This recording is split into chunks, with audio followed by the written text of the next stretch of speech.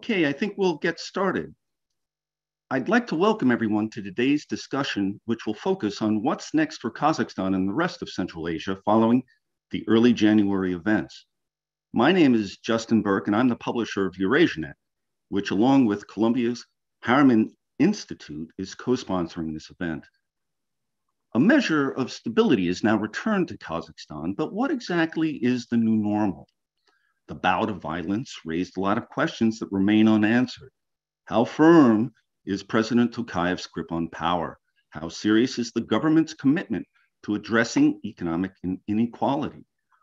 What effect will political infighting have on the country's economy? How have the January events changed the CSTO? And what's the impact on Kazakhstan's multi-vector foreign policy? There's a lot to discuss, and we'll try to cover all the bases during our discussion. We've assembled a great panel to help us make sense of what's happened and what's to come. Our first speaker will be Joanna Lillis. Jo is an editor-at-large for Eurasianet. She is also the author of Dark Shadows Inside the Secret World of Kazakhstan. Jo will be followed by Peter Leonard.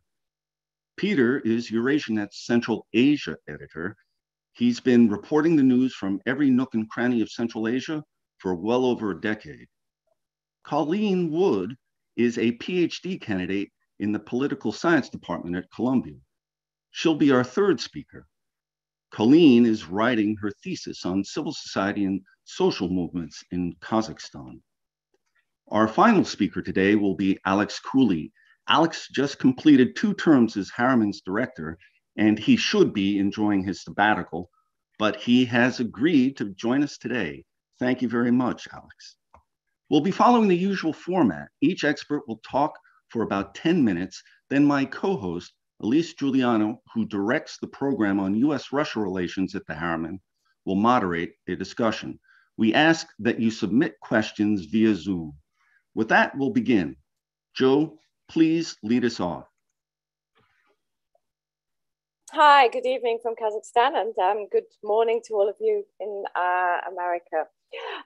Thank you very much to the Harriman Institute and Eurasianet for organizing this event today. It's very important that we have the time and space to discuss what's happening in Kazakhstan, because you know what we've seen happening in the last 3 weeks or so has been absolutely momentous for Kazakhstan, and of course it has wider implications for the Central Asian region and geopolitical implications as well, given that we've had foreign troops, Russian troops and troops from other regional states on the ground in Kazakhstan until recently, which is quite a radical step for a sovereign state to take in the former Soviet Union, especially given Russia's saber rattling in Ukraine. So I think the first thing I should start by saying is that here we are, more than 3 weeks on after all this started, and we really do have more questions than answers about what really happened. And I think it's important to state early on that the reason for that is because of the obfuscation of President Kassym-Jomart Tokayev and his government about what they really think happened. So we'll get to that in a minute, but I think it's important to point out, especially given we've seen, a lot of media shorthand, which is inevitable as journalists. We're forced to resort to shorthand to explain complex events. But, what we're seeing at the moment is how peaceful protests turned violent in Kazakhstan and so on, and how the authorities, the security forces shot peaceful protesters. I think that's 2 overriding narratives that we're seeing, especially in the Western media. Well, first of all, the peaceful protests, I would like to say, did not turn violent. They were turned violent. There is no question, I think, first of all, that these demonstrations began as genuine, spontaneous, grassroots, peaceful protests, beginning in the troubled town of Zhangozhen, where almost exactly a decade ago, security forces shot civilians dead, striking oil workers and unarmed protesters. So I would call that the most troubled town in Kazakhstan. That's where it all began. What did it all begin with? Well, it began with a socio-economic grievance over price rises and a sort of obscure fuel price rise, but not obscure to the people whose pocket this hits. now the protests, as we know, they snowballed, but the grievances that were voiced in Zhangguozen were the same grievances pretty much that were then voiced all the way around the country, right down to Almaty before things turned really violent. So starting with those socioeconomic grievances, a fuel price rise. The government immediately caved in and put the price of fuel back down, reintroduced subsidies temporarily. But as usual in these situations, when the government's faced with protests, it doesn't understand the people. In fact, that's why it starts with the protest. That's why it ends up with protests, because it takes measures that it really doesn't understand how that will affect ordinary people. The grievances, other grievances immediately voiced: inflation, unemployment, underemployment, low salaries, high prices, corruption. All of these things have been voiced at protests in Kazakhstan for years and years and years. I mean, we can certainly date all this back to Zhangguozen, if not before. So for 10 years, people have been going out and telling the government, our lives are not what we expect from you, you to deliver for us in this oil-rich state. Politically, it's very, very notable how quickly the protests turned political, even though they started on one socio-economic grievance. And I think we reported that right from the beginning on Eurasianet, that people in Zhangguozen had started voicing political demands quite quickly, very quickly. It started with, we want to elect our town and regional governors, not have them appointed. We want them accountable to us, not to people up the chain, kowtowing up the chain. This is something that's been, you know, that 20 years ago, opposition politicians were telling Nazarbayev that was needed. Again, they didn't listen. Of course, I think probably many people listening know that the slogan of the protest soon became Shalkyet. That means in Kazakh, old man out or old man go. And of course, it refers to Nazarbayev. We've heard it at protests in Kazakhstan since 2014. In fact, I think at Eurasianet, we reported on the first, if not the first, then one of the first times it was heard was an anti-devaluation protest in 2014. And I remember being very shocked that the protesters were being so outspoken and knowing that that was not going to go down well. What I didn't know was that that slogan would stick, that people would keep on chanting it more and more and more, and they would continue to chant it after Nazarbayev resigned, because in their minds, or in reality, he hadn't left. They wanted him to go. He hadn't left. He had his hand on the his iron fist on the helm, if you like. So people have been chanting that slogan for what, 7-8 years, and you know, and it's come to this. Political demands, but of course, it's also worth pointing out that that slogan has quite a while ago sort of taken on a different meaning. When people chant Shalkyet, old man out, they don't mean only the old man anymore. They mean the entire political establishment, the morally bankrupt, unaccountable, self-serving, corrupt political establishment that has ruled them for 30 years. And at this point, many of them have in mind also Tokayev with his listening state that he promised them when he came to power in 2019. So it's clear that there was a lot of problems for the government. You know, these protests that got out of hand so quickly, or at least snowballed peacefully, and from the government's point of view, that's already tantamount to getting out of hand. The protesters were asking for things that have been constantly voiced on the streets, in meetings, on the internet, on social media, openly, vocally. People have been asking the government to solve these problems, and the government or the authorities under Nazarbayev and under Tokayev have done virtually nothing to do that. So the peaceful protests were about demands that people have been making for many, many years. Now, the question of it turning violent, certainly the police, when marchers reached Republic Square in Almaty, and I think probably tens of thousands of them, or certainly thousands, police did use tear gas and stun grenades against peaceful protesters.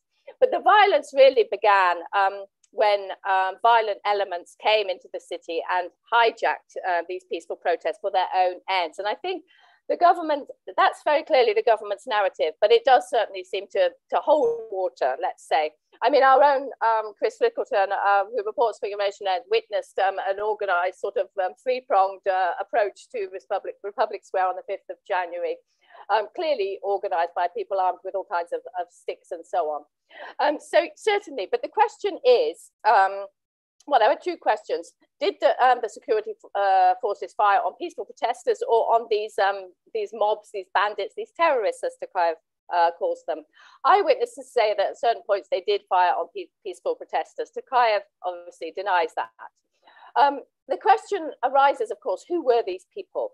Well, Tokayev, has been very angry about what he sees as biased media coverage, about criticism of this firing on peaceful protesters, saying that these people were not peaceful. But all he has come out with to explain who they were was that they were terrorists and bandits. And that is basically it. So we're supposed to believe that 20,000 terrorists and bandits suddenly appeared. They'd been in sleeper cells, according to Tokayev. We can't produce all of their bodies because the militants stole them from morgues. And apparently they came down from somewhere and started creating havoc in Almaty. Tokayev says in order to mount a coup d'etat, which obviously failed after he called in Russia, after he faced it off, whatever. I think the fact that we can see an element of organization in orchestrated seizures of strategic facilities, and also eyewitness reports saying that many of these groups were in groups of 5 with one leader, and then the groups of 5 were also in a group of 5, so 25 working together to do all kinds of things, including seize the airport, broadcasting facilities, attack police stations.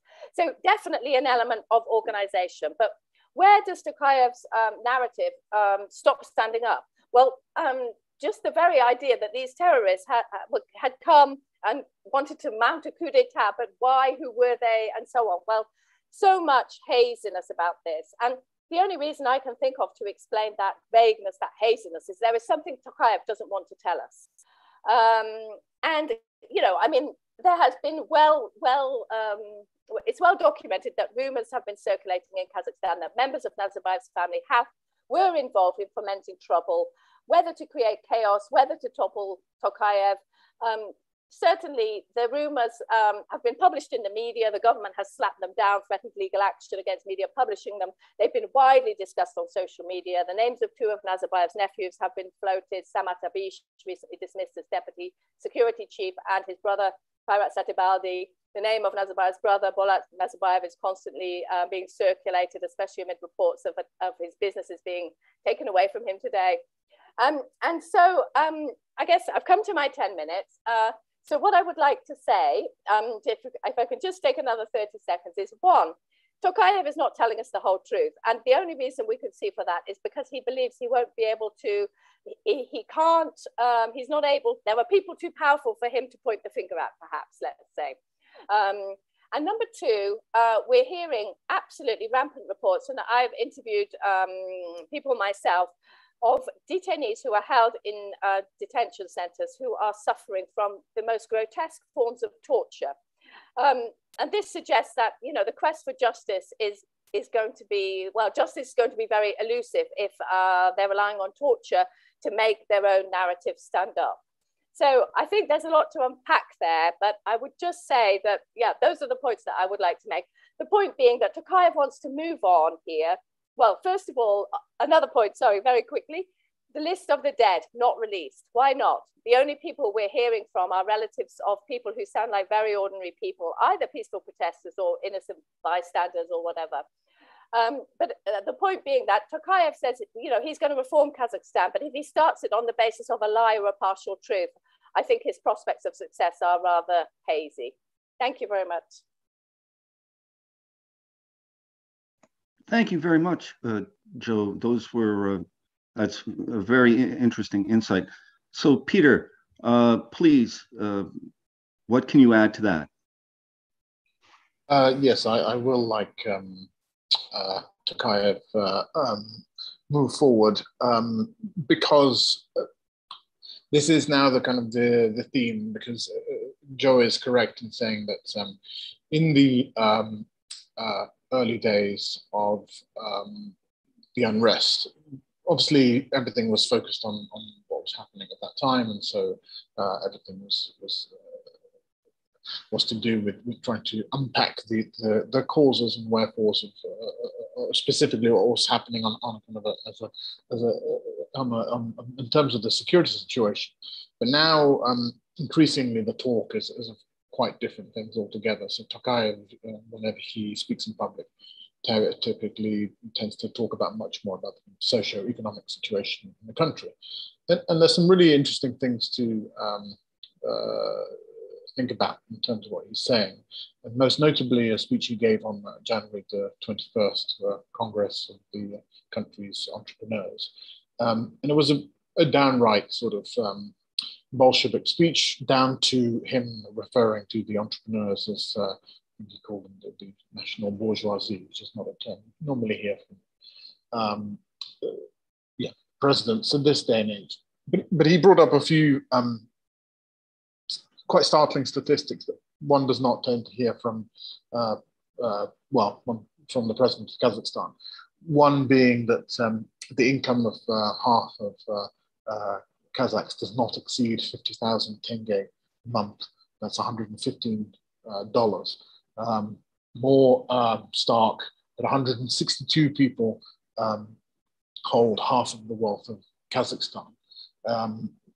He painted a picture of stark inequality, and he was also quite clear about who he saw to blame for this, which was the business class of the country, who he said had not sufficiently reinvested into diversifying Kazakhstan.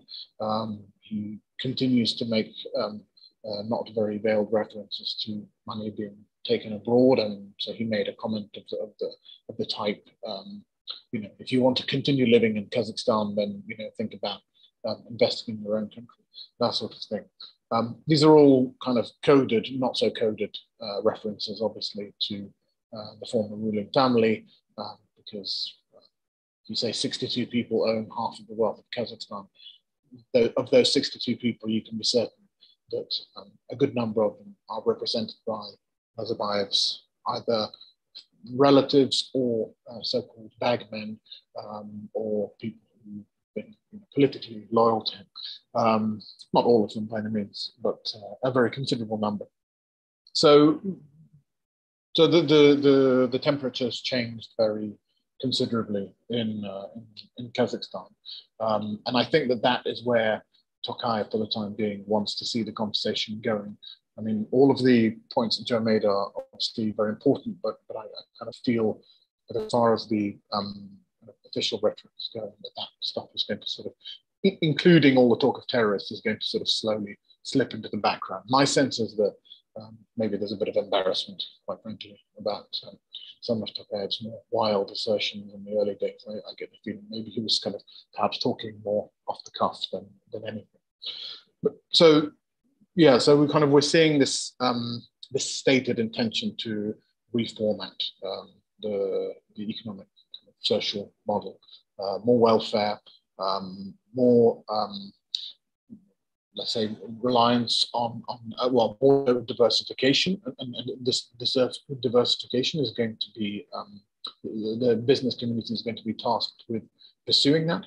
And the point of diversification is obviously that the reason for the sort of dismal disparity is that the kind of quality of work which is available to Kazakh workers is generally a very kind of narrow type.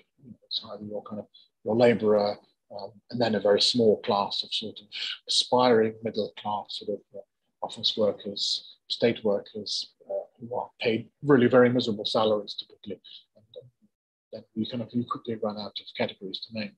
And so that I think is going to be kind of the recurring kind of theme. But there's all these sort of other kind of plates to keep spinning at the same time for Tokayev. So he's going to have to address not just the socio-economic reform agenda, but also the political reform agenda. In theory, the political reform agenda, in a kind of properly authoritarian state, you might be able to sort of dispense with that kind of as a nicety, except for the moment that we've just had. Tokayev has had a major reckoning. He's coming to understand that the times of sort of fake consensus, of sort of everyone kind of just agreeing to things just because the president has said so, and everyone's agreed to it, is over. So this is not to say that a season of democracy is upon us. it's to say that a season of pretending that democracy is upon us, which is to say that I think there's going to be kind of some kind of, I suspect, a kind of half genuine, half sincere, but half insincere, probably more than half insincere attempt to kind of create a kind of a simulation of national dialogue, of instituting a new parliament which will be more representative.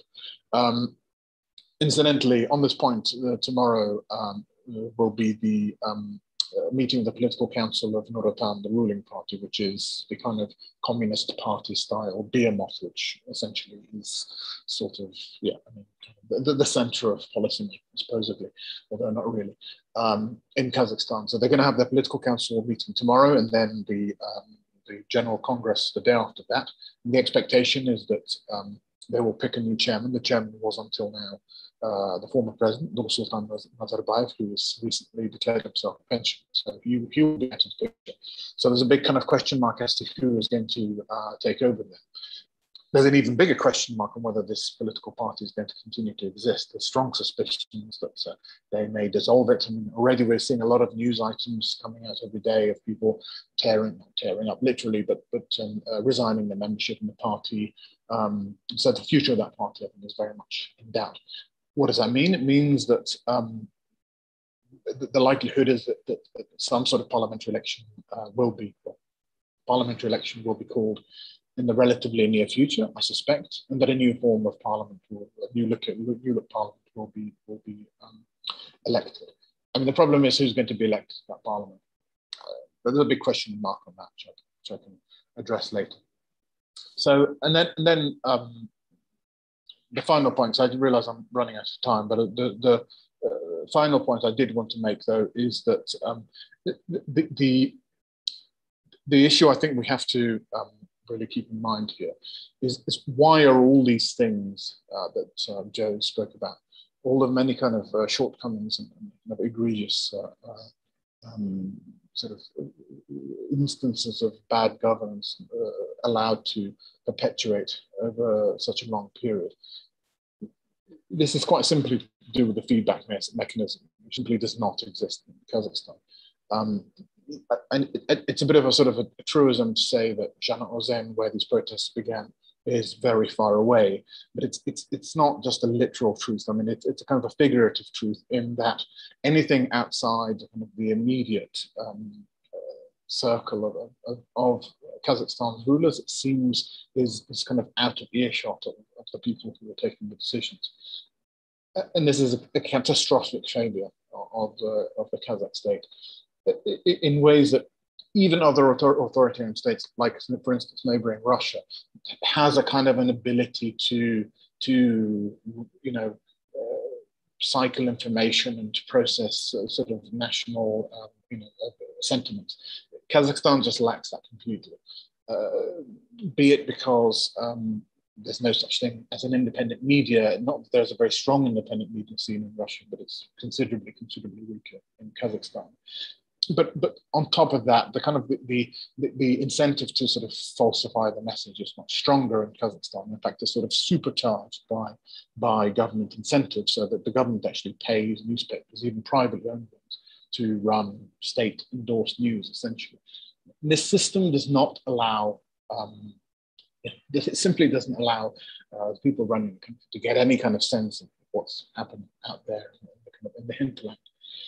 And that is what has done for Kazakhstan over and over again, or Kazakhstan's rulers, I should say. So that's what happened on this occasion. This was a problem they could have seen coming from a mile away if they'd had eyes to see.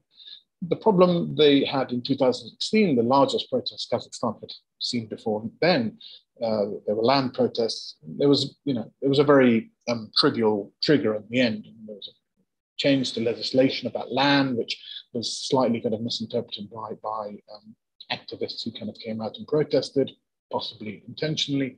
But this was something that I was writing about weeks before the protests began. I mean, I knew about it before they did, in the sense that I knew that kind of this had potential to be something that was kind of anger kind of people on the ground. And yet somehow there's something missing in the information loop of Kazakhstan's leadership.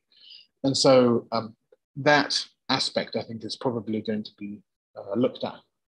Whether it's going to be addressed efficiently, well, conscientiously, I mean, that's another matter. I had my doubts. It's my kind of job to be a professional skeptic.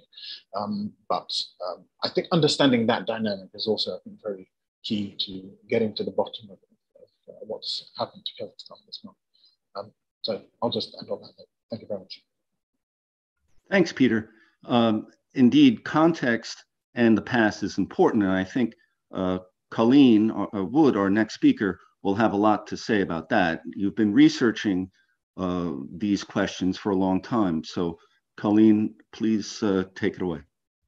Yeah, thank you, Justin. Wow, Joanna and Peter really covered a lot of ground that I had written down on my notes. So I want to try to weave some of their commentary and really thorough analysis of situating the grievances in a much broader arc of a social movement and try to kind of look at the ways that Tokayev's theory of governance is not really going to meet the expectations and demands of people that are really tapped into the civil society space, but also more average citizens. And I think that's something that Peter said, this comment that Tokayev was embarrassed about the way that he described the protesters as bandits and terrorists, I think really speaks to this Jekyll and Hyde communication strategy that Tokayev has managed both to domestic and to international audiences. In almost the same breath, he calls his citizens terrorists. He allows for soldiers to open fire at anyone with no real cause, and turns around and 12 hours later calls for a commission to facilitate communication between state and society. And this type of commission we've seen over and over and over again, not just by Tokayev, but also by Nazarbayev before him. And I think from the perspective of Tokayev, this type of commission is just one example of the super cosmetic reforms that illustrate his theory of the listening state.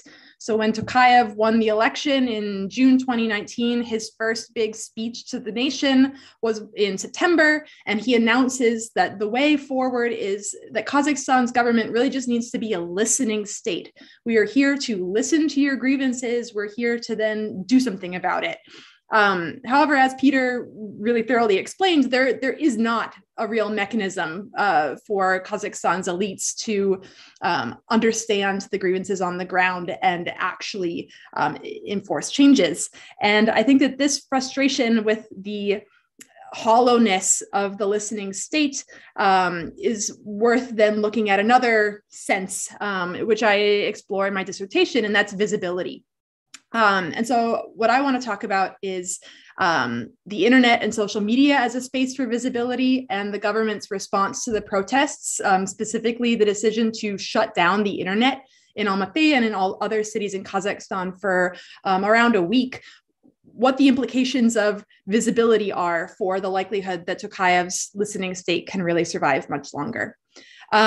So my research explores the way that activists, human rights defenders, and NGOs use social media in order to push back against government narratives. And visibility is really a huge thing there. Being able to take a photograph of a protest, of a poster of someone who has been beaten in detention is a really striking way to shift average people's understanding of the government's narrative. Seeing on TV that Tokayev says, you know, the Kazakh government is reforming, we're trying to do better, and then scrolling on your phone and seeing a forwarded image of someone who's been beaten in detention, that dissonance is really productive for civil society and productive for activists.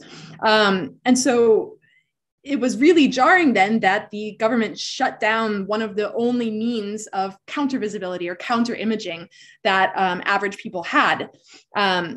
One of the things that I heard all the time from English teachers in Kyrgyzstan and Kazakhstan was the phrase, no news is good news, which maybe it's just not an American phrase, but I've never heard that. And I think that what we've seen from the really awful events in Kazakhstan is that indeed no news is not good news. It is very, very bad news. That without any news, without any images of what was happening in the protests. And really, we saw that Telegram, Instagram, Facebook would have been spaces to disseminate images of what these crowds look like, of how police are responding to them, and of what the consequences of violence are for average people. By shutting that down, Tokayev and state authorities were really able to block a mechanism of these protests building, both from the perspective of violence, but also from the perspective of average people realizing that a lot of people think like them and are willing to take the risk of going out on the street. And Joanna did a really great job of explaining the extent of the violence, although it's really difficult to pinpoint precisely what exactly has happened because the government blocked the internet. There is no independent media and they're not releasing any lists. But I think it's also important to emphasize that protests that were happening in Mangostal region, so the one in the far west where Zhanaozen is, where these other oil towns are, as Almaty was locked down, as CSTO soldiers are patrolling the streets, shooting citizens, protests continued in Aktau, Atarau, Zhanaozen. Crowds of up to 1,000 people were gathered in these cities for days and days after the violence started, reading political poems, passing around a microphone and speaking out their demands. And I think that the fact that those protests continued but weren't really able to be shared, or images and videos of them weren't able to be shared, was a way to make people really afraid. And rightfully so. The situation in Almaty was awful. Activists that I have interviewed and that I've worked with in the city are terrified. They're traumatized. They're scared. However, I think that this fear, though, is the intention of the state to really clamp down on Almaty was another tactic of visibility for the government. That the really harsh response to Almaty and the randomness of violence in other cities in the country is a way for Kazakh authorities to basically send a signal to any other town or urban center that has thoughts that they would want to organize similarly. Like, this is what will happen to you if you act like Almaty, that the kind of the visual signal of this violence is a tactic for the state. However, I guess I'll end on a somewhat positive note that even though activists and rights defenders are traumatized, they also have been organizing. And I've really been struck by the minute that internet turned back on, what I was seeing in Instagram posts wasn't even, I'm okay, I'm doing okay. It was people sharing resources. Do you need food? Do you need free psychological counseling? Do you need batteries? Do you need a place to stay? Do you need someone to call your parents to make sure that they're okay in their town? That this really dense network of care and solidarity is really densely knit across Kazakhstan. And I think was the most promising thing that I've seen, and a tiny nugget of hope moving forward is that the state's goals to crack down on this social movement, I think it will work to a certain extent. I don't think that we're going to be seeing mass protests anytime soon, but I think that the spirit of these demands and the networks of solidarity do give us something to look forward to in the near future, that there is some leverage from the bottom up to have a say in what Tokayev is going to be doing and trying to do these cosmetic reforms at the political level. And I think that the final hopeful note is, even though these people were, activists are terrified, on January 14th, we already saw the first kind of political action. Was that a group of activists associated with Oyan Kazakhstan? So this was the group that kind of formed right before the presidential elections in 2019, that they decided that they wanted to do an anonymous action of unveiling a huge banner, kind of a tactic that we've seen over and over in the years, but a banner that it was demanding the resignation of Almaty city's Akim, or mayor, Saginbayev. And it just so happened that, a car was driving by, saw the people unveiling this banner, things escalate, he's arrested. But I think that the bravery and courage that it took to go back out in Almaty after the level of violence, and the level of violence targeted specifically at this group of people is incredible, and tells us that the social movement is not done, that this arc is not over. So I'll pass it over to Alex, and I look forward to question and answer. Thank you very much, Colleen. So Alex, the big question is this the end of the beginning? Yeah, right. I wish I knew. It's a pleasure to be with you. Thank you to Harriman and Eurasianet for the invitation. And it's a pleasure to be on with Colleen and Pete and Joe. I want to turn to the regional and global implications, some of which have been talked about, some maybe not so much, and that intersect with some various random research projects I've been involved with over the years. The first is, the overall regional significance of the CSTO intervention, right? So I think it would be helpful to look at the CSTO not just as a kind of collective security organization, not just an instrument that Vladimir Putin has to intervene in former satellite states, if you want to use that language, but really as a central mechanism of Russia's regional ordering efforts, right? And by ordering, I mean the institutions, the norms, the kinds of architectures that are deployed to exert influence in the region. CSTO has been around for decades, but this is the first time it has intervened. Member states have requested that the CSTO intervene before, most notably Armenia during the 2020 resumed Karabakh conflict, but also 2021 when there were Azeri incursions on the Armenian borders, the group refused. And in 2010, after the power vacuum in Kyrgyzstan following the collapse of the Bakiyev government, then acting Premier Rosa Otunbayeva requested that the CSTO intervene to sort of quell ethnic clashes in the south of the country. And again, then President Medvedev refused. And so the perception had grown in the West, especially the Western kind of think tank community, that this was a talk shop. It was an empty organization. It was just virtual, didn't do anything. It was a joke, right? All of these terms have been used before. What you had here was like a tailor-made scenario for the intervention. And incidentally, the reason that Russia didn't approve of these interventions, it didn't want to get involved, either in local conflicts between two states in the Caucasus or in Central Asia, right? No way it wanted to actually take sides. Yeah, it gave some legal reasons and so forth, but really this is a political consideration. Kazakhstan, on the other hand, checked every box for Putin. Putin didn't cook this up. He didn't prefabricate this, but opportunistically, he took full advantage of this. That is, it really seemed that order had collapsed, that Tokayev could not rely on his security services. He didn't know what was going on. And this quick decision, first of all, was unprecedented, right? That after an overnight consultation, Putin and Lukashenko sign off on this. The troops are deployed. They symbolically, go to sort of these strategic assets, high profile, Almaty Airport, Baikonur, this Cosmodrome, and so forth. But there is a signaling effect here that Moscow backs Tokayev, backs the status quo, right? And so any wavering security services, police, security services bureaucrats, take note, right? And that's quite important, but that's consistent with this kind of ordering effect that the nature of the CSTO is to preserve status quo regimes. Some would even say autocratic rule. There's been some interesting work, political science here, for Allison, Stefan Aris, Anastasia Budenkova. So it's a regional organization, but if we look at it through kind of NATO eyes, it's not going to make sense. If we look at it as a preserver of stability, of status quo regimes, of orbit in Eurasia, then it does make sense. Contrary to sort of predictions that this was undermining Kazakhstan's sovereignty and that this would be a big kind of noose around sort of Tokayev's neck, the very quick intervention and sort of departure of the troops, actually what I think was another kind of propaganda win for Putin, mission accomplished and so forth.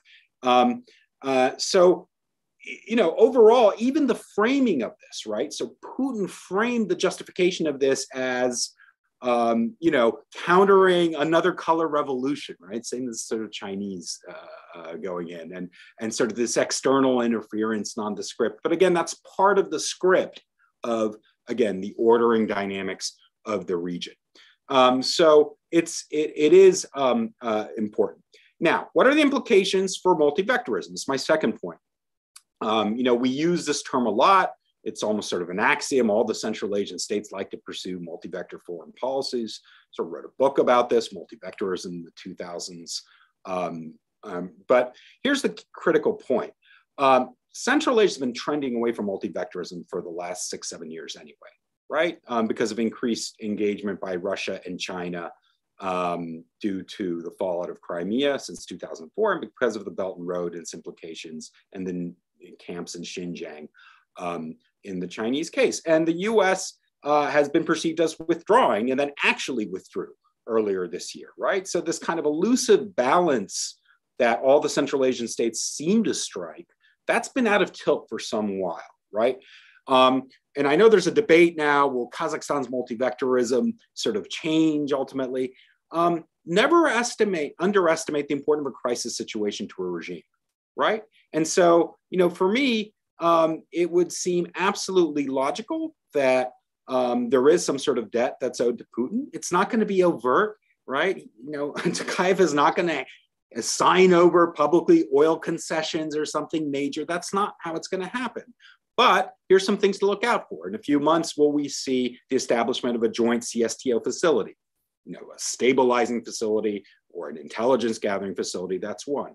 Two, what is Kazakhstan's position going to be on the Ukraine crisis, right?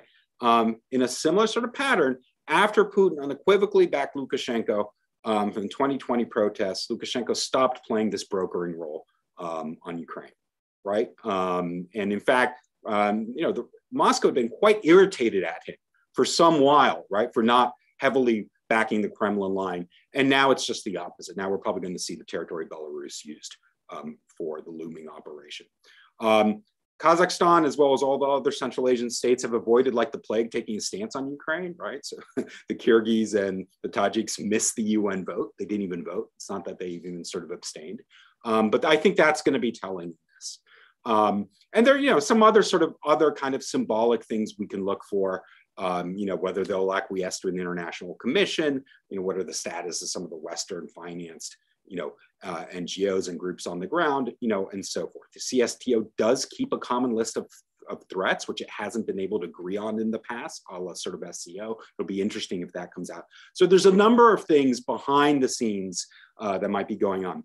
But this is absolutely significant in the sense that Kazakhstan was always perceived to be the super stable, skillfully played, multi-vector diplomacy. And so the regional effects here in a region that is all about demonstration effects is quite important. My final point, if that's about kind of ordering and kind of geopolitics, different kind of governing structures, my final point concerns sort of this aspect of de-Nazarbayification that's intriguing to me, and that is, how contained is this going to be just to Kazakhstan? And my initial guess is this can get quite messy quite soon. We have members of the family who are now reported living in exile, right, or having been in exile. So Nazarbayev sort of kind of read very awkwardly this script. He's just a pensioner now, sort of stepping down, and undoubtedly, there's been some sort of pacted transition, right? And the pact of the transition probably is along the lines of, hand over some of the important kinds of, symbolically important assets, position, we'll audit the sovereign wealth fund, the business associations, step down from sort of these key posts, and we'll leave you and your family alone. That's the optimistic scenario. Here's the problem. The problem is no one knows how much money, how much wealth the Nazarbayev family has actually stashed abroad. No one knows.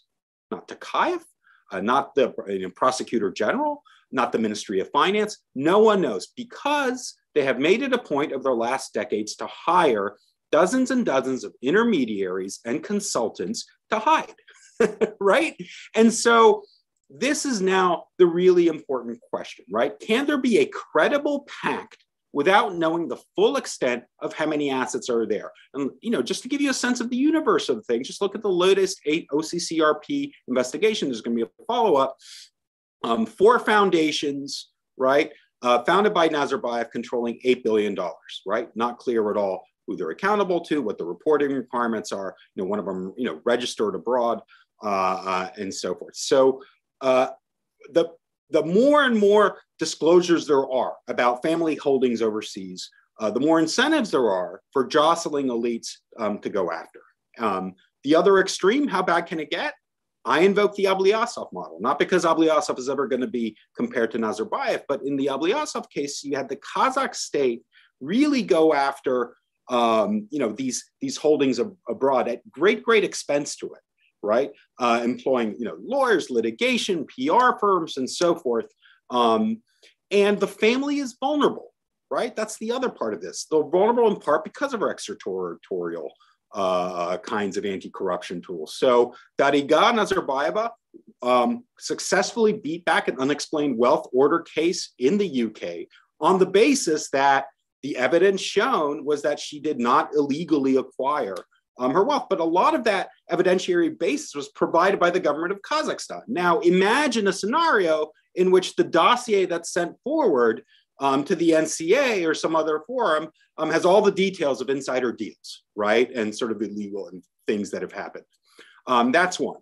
US side is really interesting too, right? It used to be the case that, when Kazakhgate was being prosecuted and investigated, Department of Justice kept a complete wall of separation, what was going on there versus the executive branch. And Nazarbayev reportedly time and time again would go to Bush, would go to Cheney and say, can't you just make this case go away? And they would say, no, we have this wall of separation. What we're seeing now with anti-corruption being elevated to a national security priority is they have to work out how this input is going to work. Do you sanction the Nazarbayevs? If so, what are the implications of this, right? What kinds of assets and holdings do you go after? This is a real challenge, I would say, for the Biden administration and anti-corruption agenda, because just exactly how do you incorporate in foreign policy? And the danger is that you potentially become involved in this inter-ethnic, or rather, this inter-elite dispute under the guise of sort of pursuing anti-corruption. So my whole kind of point here is that this is going to play out, I think, over a number of months, over a number of years, and it's not at all clear whether kind of the starting pact is really where we're going to end in the end, because no one actually knows just the scale and scope of really the global political economy of what Nazarbayev, his family, and allies actually took from the country. Thanks. Thank you, Alex, and thanks to all of our panelists. So many interesting issues on the table here. The last one really pointing to the fact that we never know where these protests will lead. So what starts out small in one city can have really massive implications over the years. So I'd like to just, first let me invite the audience, and thank you for coming today. Let me invite you to write your question in the Q&A box. And while you're getting your questions together, let me throw out two kind of broad questions for our panelists, and whoever wants to pick them up, either one or the other.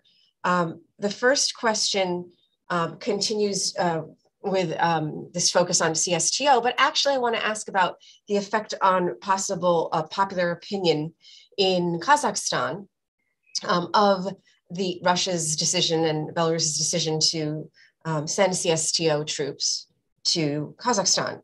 So Alexander Baunov of Carnegie Moscow had a piece where he said this is going to move public opinion against Russia. But I just kind of wonder about that. I'd like to hear what the specialists have to say about that, because there's two directions we could go in here. One is, we know that in Ukraine, not all public opinion turned against Russia as a result of something, arguably much more significant, annexation of Crimea and war in Donbass, although many people did. But even there are many sympathizers and people who support Russia's policy in Ukraine.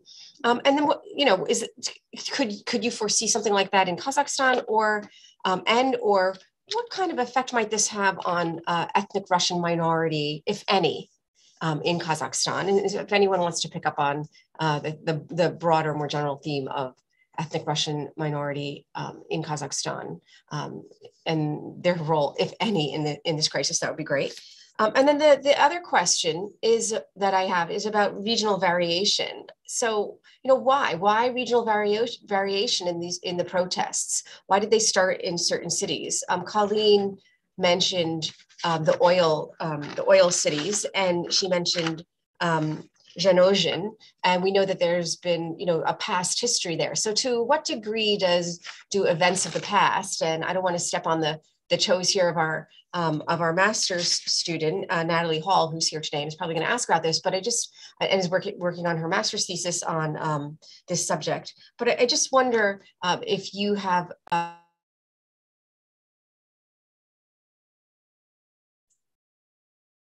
oh my gosh, have I been muted this entire time? No? Just the last 2 seconds. That's strange. Okay, so where I left off. So so what are your thoughts on the variation and what role maybe activists versus history versus popular opinion plays in why there are more significant degrees of protests in certain cities rather than others? Okay, so while you're thinking about that, I'll take a look at the Q&A and then we'll have a broader conversation. So if anyone wants to, jump in and offer their thoughts on my 2 questions before we turn to the general audience.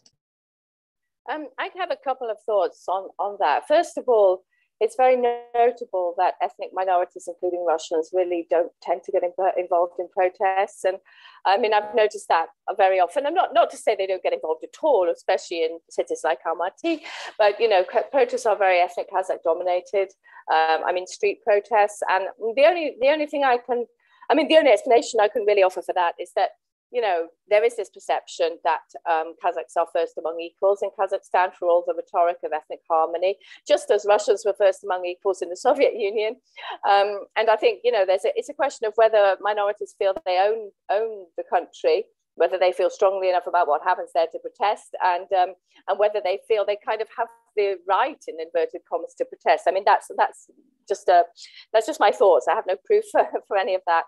And just a couple of thoughts on the regional variations in how and why protests were bigger or smaller or non-existent in some places. I think, I think it can be to do with anything from the socio-economic conditions in which people are living to the character of the people or the town. I mean, that doesn't sound very scientific, but, let's face it, Nur Sultan is a much staider place than Almaty. It's full of officials, bureaucrats, people who work for the state, people who work for the government. Their livelihood depends on it. They're not really going to take to the streets. And that's why we really saw almost nothing in Nur Sultan. Almaty, obviously, but always well known for its protest potential. But also, Zhang Rosen was big right at the start, and that's always known for its protest potential as well. A city like Shymkent as well. I think what's striking is we really saw protests in places where we very rarely see them normally. Talgar, for example, the regional capital of Almaty region. My answers aren't very scientific. Those are just my observations. I'm sure maybe someone else has something to add. There's one observation I would make is about why the West in particular is, I think, typically more inclined to protests or kind of not civil unrest, kind of shows of dissent. This being the oil-rich part of the country, which is where all the oil is dug up from the ground. Workers' movements are quite strong over there, and in fact, so strong that the government has taken pretty concerted efforts to clamp down on unlawful unions. I mean, this is something I reported on quite a bit in the past few years. So what the government does is it creates this kind of ersatz, kind of parastatal unions, but which do not obviously have real functions of a union. And so, and nonetheless, workers tend to not be cowed by this kind of intimidatory policy. And so I think the unions, workers groups account for a lot of the sort of the organized nature of protests, and specifically in Zhenozhen, which is where the first protests are. I think that that is a particularly, quote unquote, troublesome town, but it's troublesome because it's a very kind of informally unionized town, and kind of self-organization is very strong there.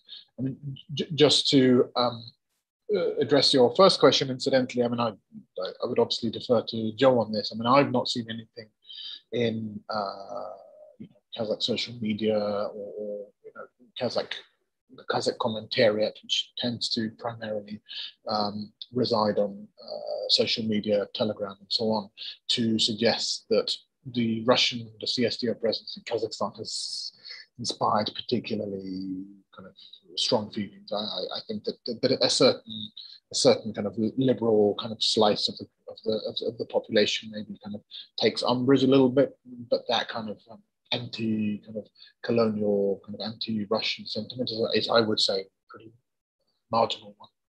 Joe may want to correct me, but in general, specifically to this intervention, I've not seen, there have been no protests, no particularly strong demonstrations of antipathy towards Russia or towards the CSTO deployment. So I don't think that's a particularly pressing issue. I just want to piggyback off of that, specifically on this question about whether there's resentment towards ethnic Russians and Russia broadly as a former colonial power and for sending the CSTO troops. I mean, I think what I was really struck by was the inclination of Western observers who maybe aren't as tapped into Kazakhstani politics to try to apply an ethnic lens to this, which makes sense. I mean, I think that the narrative around Ukraine for the past 8 years has been one of Russian speakers, Ukrainian speakers, who feels Russian, who feels Ukrainian. And with that, people who study the region, I think, are kind of drawing to make comparisons, not out of like malintent, but just because it feels familiar. It's in the same neighborhood. But I think what's really telling here, there is, I would argue, a linguistic angle to this and a kind of ethno-national angle, but it has really nothing to do with Russia. The language element that I want to introduce was that I was really struck, having done pretty like deep digital ethnographic analysis of unrest in Kyrgyzstan in October 2020, comparing to this, was that all of the local coverage of Kyrgyzstan was happening in Kyrgyz language. It was really hard to find Russian language posts, videos, speeches. Whereas in Kazakhstan this time, the president gave almost all of his speeches entirely in Russian, maybe one sentence at the beginning and like weirdly accented Kazakh. It sounded really strange. None of the Telegram channels that were somehow able to get around the internet shutdown, none of them were posting in Kazakh, except for one, Asyam Zapisheva, was doing both Russian and Kazakh language coverage at the same time. But like the Russian language, if anything, this crisis demonstrated the extent to which there is a kind of silo of Russian versus Kazakh language media in the country, and that it does ultimately lean Russian speaking. But the kind of relevant ethnic cleavage that I want to bring up actually is Kyrgyz Kazakh contention. And I think that there's a lot of push to analyze, these are both Turkic speaking countries. They're really similar culturally. There's a lot of collaboration there, but we've seen in the past few years that there are tensions geopolitically between Kyrgyzstan and Kazakhstan. There was that whole thing over Kyrgyzstan's presidential election in 2017. There have been multiple instances where Kazakhstan just shuts down the border for trade overnight, causing huge economic problems for farmers and traders in Kyrgyzstan. But what I was struck by is seeing online a lot, both from Kyrgyzstan, but also then when the internet was back up, Kazakhs posting on social media that they felt a kind of like betrayal at their Kyrgyz brothers agreeing to send, I mean, granted, it was 150 troops in the end, which is nothing compared to Russia's 3,000, but a sense of betrayal of like, okay, you're in this CSTO with us, but like, why are you sending troops over? And I think that this kind of ethnic cleavage of Kyrgyz-Kazakh relations was then ramped up as Kazakhstani authorities tried to throw Kyrgyz protesters under the bus when Tokayev is grasping at straws trying to explain, okay, who are the terrorists? Who are the bandits? The first person arrested and thrown on TV was a Kyrgyz jazz musician, a jazz pianist who was in the wrong place at the wrong time, tortured, and had a forced confession on TV that, yes, I orchestrated the protests. I think that here we see that the Kazakh government is playing on these stereotypes of our Kyrgyz brothers are more wild, less stable than us. That if we're going to be watching for any sort of what are the geopolitical and social dynamics of the CSTO troops, it's going to be between Kyrgyzstan and Kazakhstan, not Russia and Kazakhstan. Okay, great. Thank you. Very interesting. All right, we have a lot of questions here. I'm going to combine some of the questions and probably group throw out 2 questions at a time in the interests of getting to our questions and in the interest of time. The first 2 questions by Oljas Shaikanov, I would like to group together. Are there legal implications for Tokayev's shoot to kill order now or later, and what counts as a piece of evidence? And then relatedly, he asks why the US government is not openly condemning the Kazakh regime for killing and torturing people in Kazakhstan. Okay, and then another question probably for Professor Cooley, since that one was about geopolitics, the US response. Can Kazakhstan really walk away from multi-vectorism given the influence of Chevron in the oil and gas industry? And hasn't Tokayev explicitly signaled a continued policy of encouragement for foreign investment? And that question was from Matthew Heaney.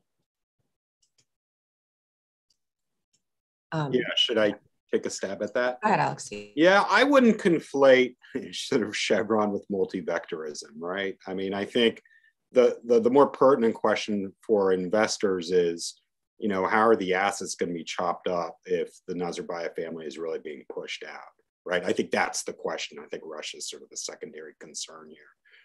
And it's interesting, right? So, you know, Kulibayev's empire in the oil and gas network is pretty vast. He has so far kept his Gazprom board seat, but he has been pushed out of some other positions. And so we'll see if that, you know, that sticks. Look, I mean, I think here's what I'll say on multi-vectorism. It's not as if, you know, these countries don't want to pursue multi-vectorism. It sounds great. You know, we do business with everyone. We have great relations with China, with the West, with the EU, with Russia. The point is though, where does the ability to practice multi-vectorism come from? And it comes from like some pretty structural preconditions of power. So let's just be blunt. Security cooperation with the US and the Afghanistan campaign is one of those structural vectors. Absent that, it's not clear what that Western orientation is. Now you can talk about some of these investments from the 1990s being there. The fact of the matter is a lot of Western companies are trying to unravel their holdings in Kazakhstan, not get in on it. And in fact, you know, positions have been sold over the last few years to Chinese companies, if anything. So, you know, the third vector for a while, in my estimation, in Kazakhstan was more kind of a global vector, right? It was sort of, you know, looking to the Gulf, looking to Korea, looking to Japan, and various sorts of also, you know, sort of cultural associations or, you know, alternative public goods providers to sort of, you know, China. But I'm really struck by, you know, our inability to sort of look at the and I'm not impugning this to the questioner, but our inability to look at the CSTO intervention as anything except a Cold War legacy, right? I've heard Warsaw Pact-like, right? So we had some pieces sort of, you know, comparing to that. This sort of sense that, you know, Tokayev was absolutely forced into this, right? Whereas he's the one who sort of, you know, really invoked it for his own sort of personal survival reasons. So look, regimes are made in crises, just like states are made in war, right? And crises matter. And so, you know, none of us have a crystal ball to be able to say how this is going to play out, but to sort of just kind of dismiss it and say, well, you know, Tokayev will naturally rebalance. Maybe he will, maybe he won't. But I want to see then what that leverage is for that multi-vectorism to become reestablished.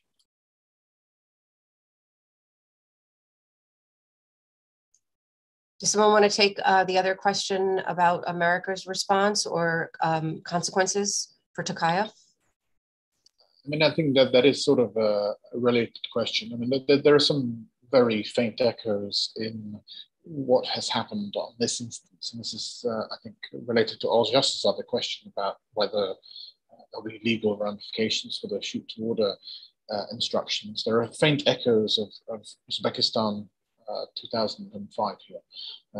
So there was what was similar about the dynamic there was that was an organic protest that became something more sinister when it kind of got hijacked by violent actors, and the army came in and sort of shot at people indiscriminately. And in the wake of that, Western governments, EU and the United States, were much more vocal than they're being about Kazakhstan today, much more vocal about wanting independent investigations, pushed and pushed and pushed, at which point the then President Karimov of Uzbekistan, who was a very much non-multi-vector guy. He was very much kind of monogamous in his kind of international relations. So he kind of decided kind of there and then, having made friends with the West post 9/11, that okay, he was sick of these Westerners telling him what to do. Just pretty much kind of walked away from that, and kind of sort of threw in his lot with Russia at that point. That's maybe slightly overstating the point. So potentially something similar could happen, say, with Kazakhstan, although I don't actually see the West kind of pushing that much. I think that Kazakhstan is a good friend to the West, and economic relations and diplomatic relations are too sort of now kind of entrenched and well developed for the West to be making excessively loud noises. So I don't anticipate that happening. Why doesn't it happen? Whatever. The reality of international relations, I think. Whether there'll be legal repercussions, Kazakhstan will be likely. So yeah, I mean, I think that this sort of human rights dimension theoretically could have kind of implications for how kind of Kazakhstan triangulates with all its sort of international partners, but I don't see it. I mean, I'm a little less gloomy on the whole kind of. I personally consider multi-vectorism to be irritating terms devised, so I'm not a fan. It just means making friends with everyone. Let me just say that, multi-vectorism. But there's nothing in Kazakhstan in President Tokayev's statements in recent days to suggest that he's backing away from that posture. Indeed, I think, as has been alluded to in the question, his priority has been very much, making nice for foreign investors and so on. And so, and I know that's kind of slightly unrelated issue, maybe, to the kind of the grand kind of geopolitics of diplomacy. Nevertheless, I think it sends a strong signal as to the fact that Kazakhstan still sees itself as kind of this sort of country that engages with all of its partners as equals.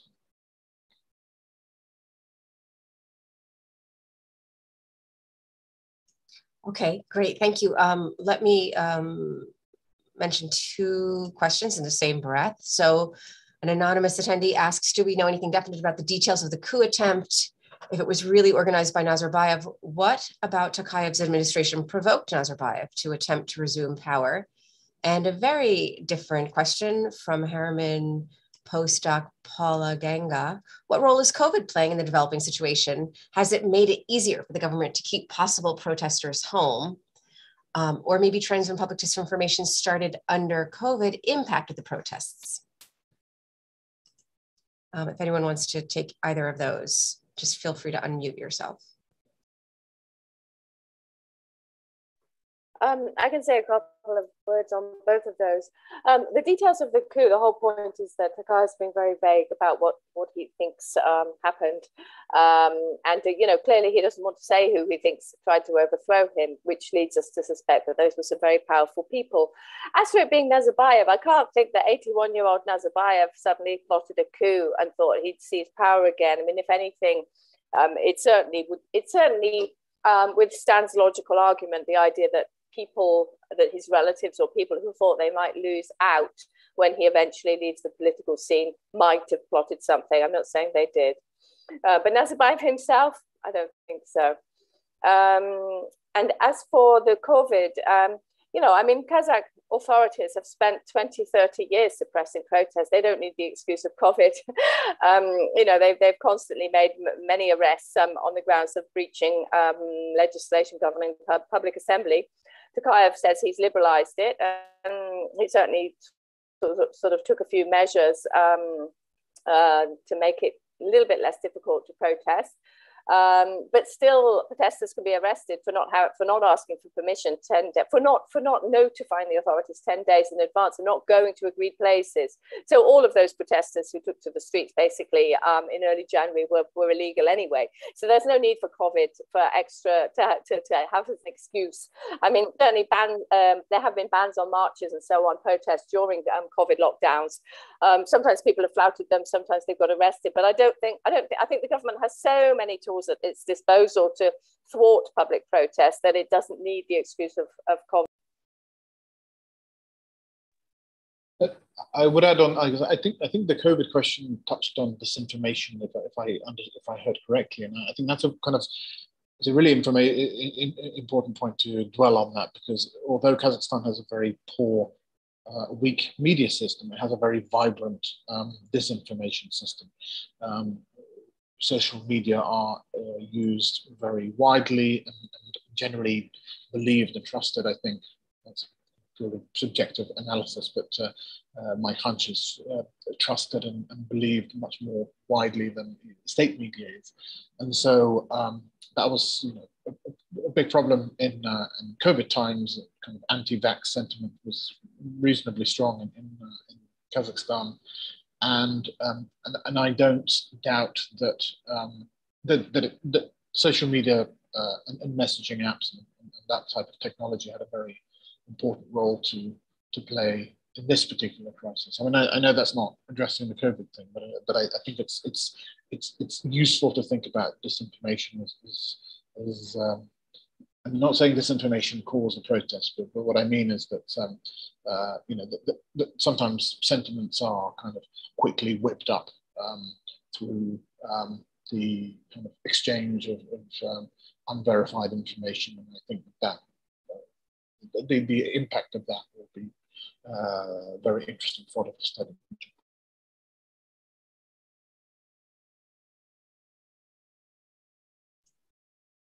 Okay, well, I'll move along here in the interest of time. Eric Fisher, we addressed many of the panelists addressed many of the first question. Second question is, thank you for your insights. What comparative analysis would you draw between today's protest of Kazakhstan and the Kyrgyz protests in 2020? And what are your views on the current situation now that it's been 1.5 years from the revolution in Kyrgyzstan? So that focuses a little bit more on Kyrgyzstan than maybe our panelists are prepared to. So let me add another question from Roman Vasilenko, and panelists can decide how to address these questions.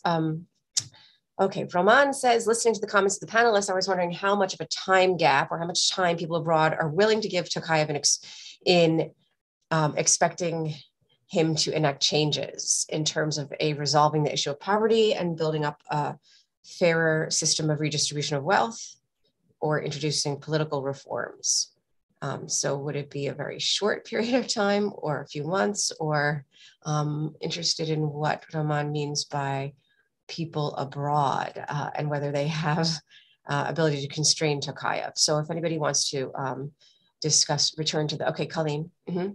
Yeah, and I think that they're kind of connected questions that if I'm to answer the comparative analysis, I mean, I think it's not really the time or space to talk about Kyrgyzstan, but one point that I had thought of while Peter was giving his initial points or thoughts was about kind of what political reform might actually look like in Kazakhstan. And one space where this might look kind of like things that have happened in Kyrgyzstan in the last year is the potential for a party landscape that maybe is different in name only. So if Nuratan crumbles and a handful of the either pre-existing parties that are opposition or show up in parliament are going to take its place, if there's going to be some sort of a new party infrastructure that replaces it, I think that it's going to be important to look at names. So one of the lessons from studying Kyrgyzstan for not only the last 1.5 years, but the last 30 is that power in elites is basically just a big game of musical chairs, that, you know, the names of the parties, the names of who or what is in charge might change, but it's eerie, the kind of repetition of the names of individuals. And I think that we even might see this if there is, as Roman asked, how much time are people going to be giving Tokayev for political reforms? That it's one thing to introduce the kind of electoral institutional reforms that people are demanding, that they want to be able to elect their Akim, the executive at the city level and at the oblast level. But, as we saw this past summer, that Kazakhstan for the first time allowed the direct election of Akims for village councils. But when you look at the actual number of what are the names and what's the party affiliation of the people that were voted in, sure, there was a choice. Sure, the electoral reform was instituted, but in the vast majority, I think it was something 80-85% of the new Akims were already Akims before, and they're still associated with Neuroton. So even if Tokayev does kind of make this space of, oh, we're going to have reform, we're going to change things, now everyone gets to choose who parliament is, no, Neuroton is no longer.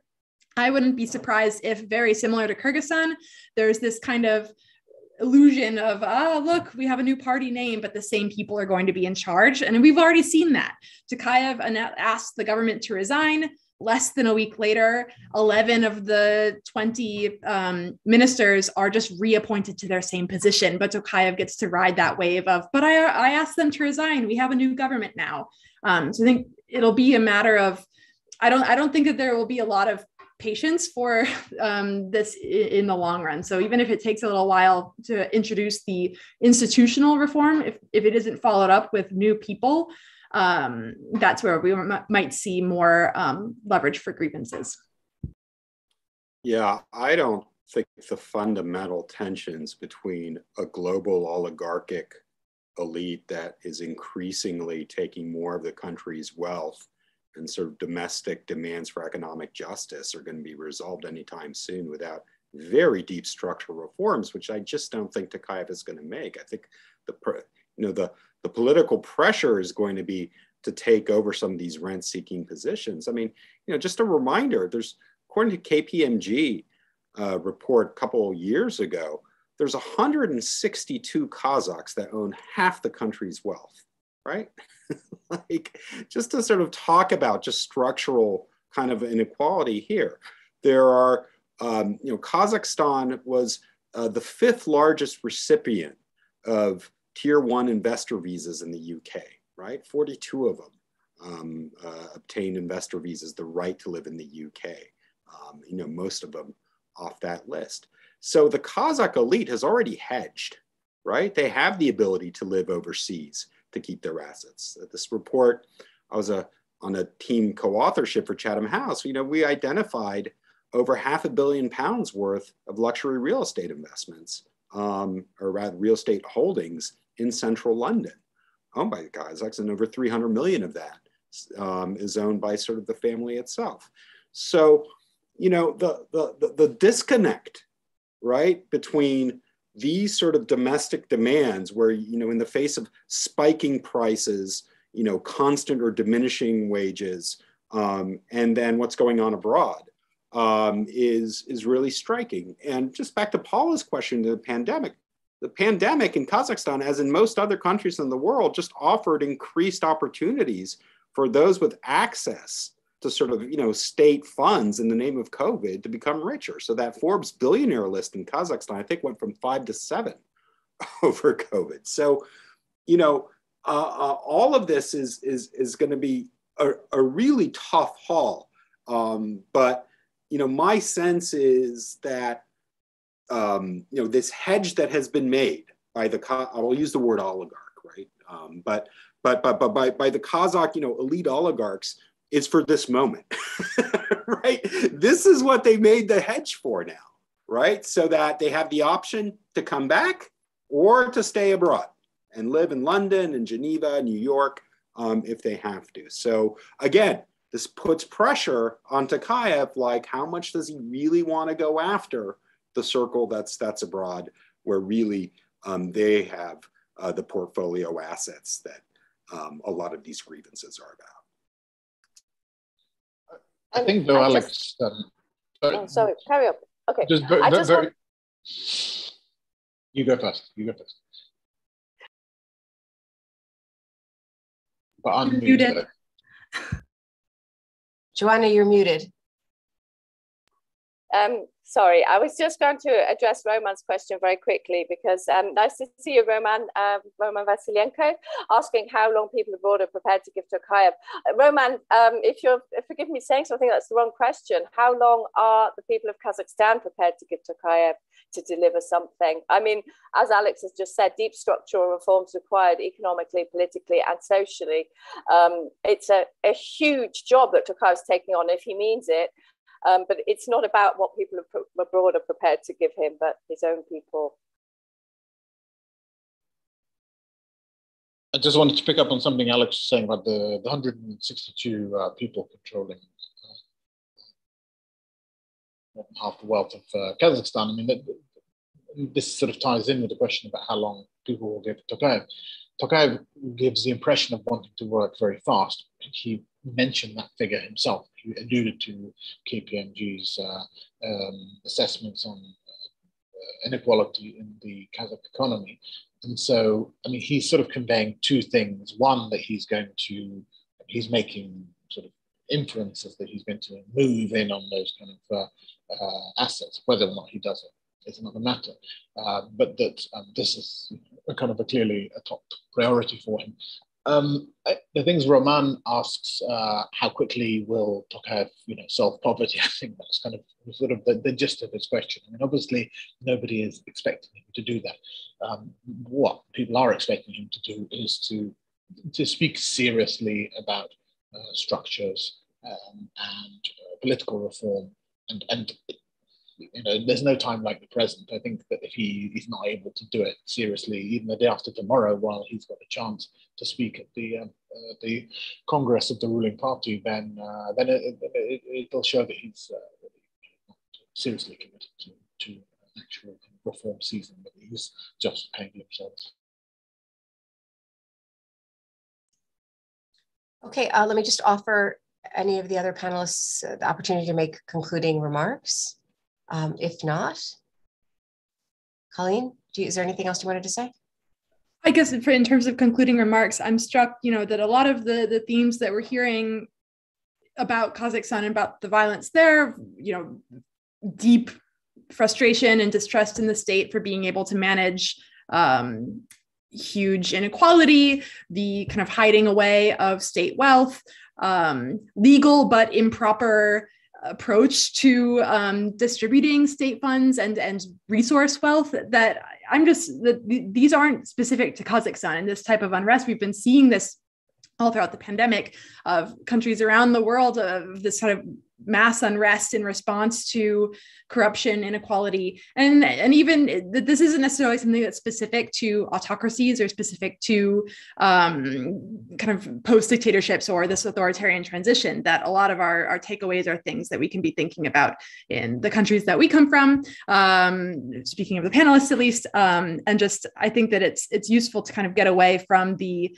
kind of authoritarianism angle of this, from this is just Central Asia and how Central Asian governments work, but kind of looking at, as Alex has pointed out over and over, that this is broader global networks that the West is deeply involved of and that the West faces among its own publics. So I hope that we can be thinking globally, as well as drawing on really rich on the ground analysis that the journalists have been able to provide.